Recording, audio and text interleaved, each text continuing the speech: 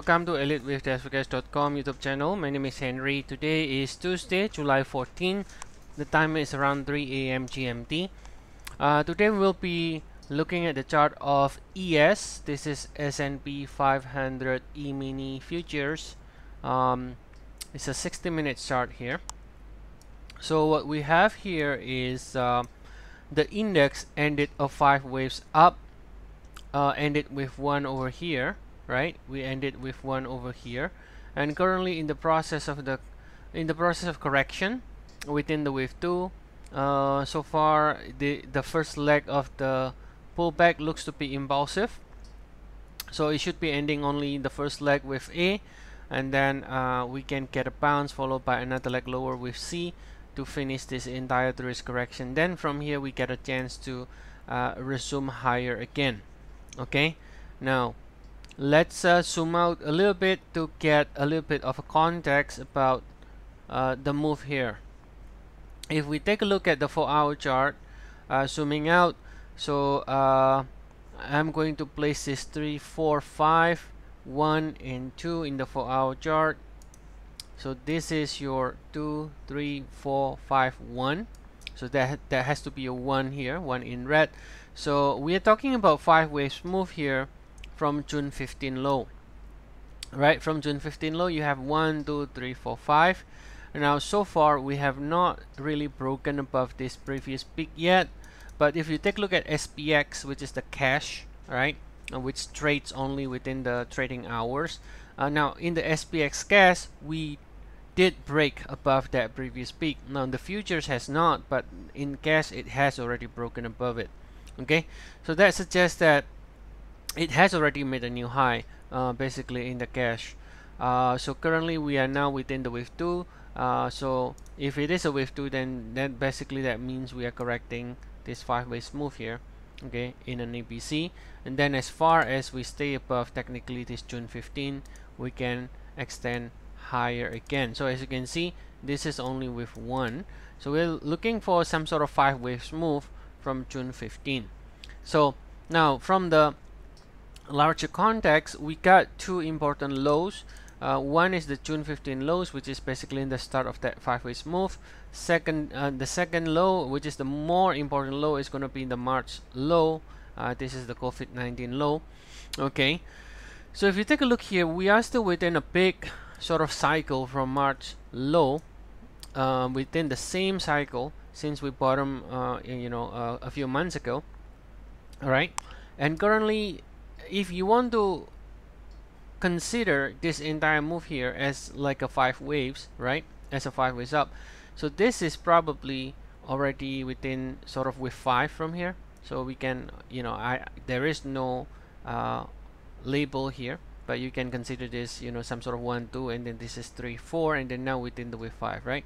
So we are possibly within the wave 5 from the March, but from the June we may still continue to extend. So the June low is going to be key here, right? It's going to be key, and as far as we stay above here, we can continue to see further upside over there, right?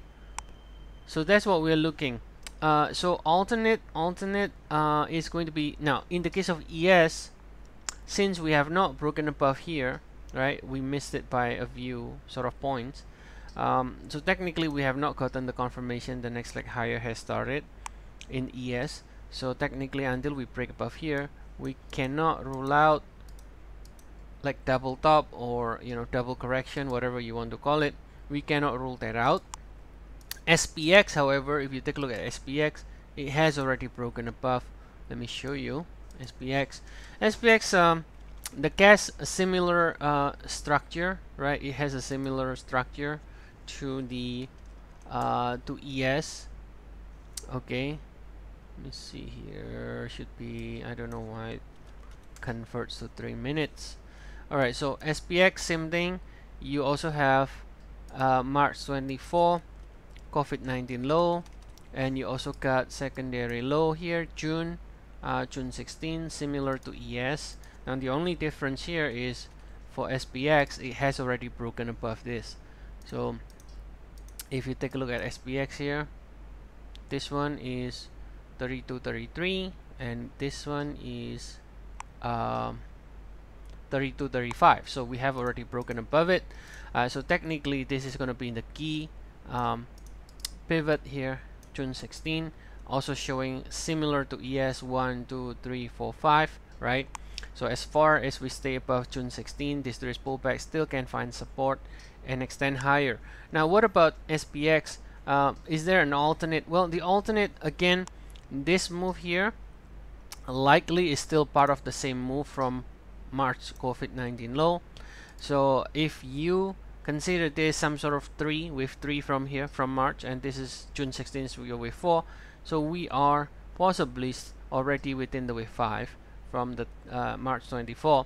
So if we are within the wave 5, right, suppose you know, we are ending one here, right, and this is 1, 2, 3, 4, 5, right?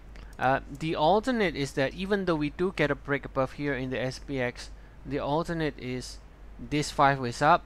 It could be, instead of wave 1 or 5, it could be your entire wave 5 of the move from March 24. So we could have upgrade the degree like this.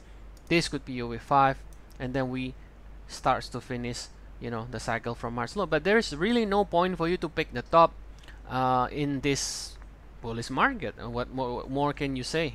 If you take a look at Tesla, how it behaves, right?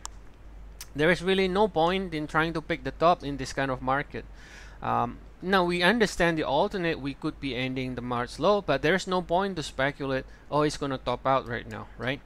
So currently the trend remains firmly to the upside, okay, high-tech stocks especially. So now looking for any kind of pullback to hold right above this June 16, and currently it seems like the pullback still ongoing, is still incomplete, seems like. So seems like it's only the first leg right now in ES. So expect some sort of trace pullback here before the next leg higher starts again in the ES. Alright, so I hope that this video helps, and as always, if you want to check our service, we have 14 days free trial. The link to the trial is provided in the description of the video below. I'll see you all again tomorrow. Have a nice day to you all.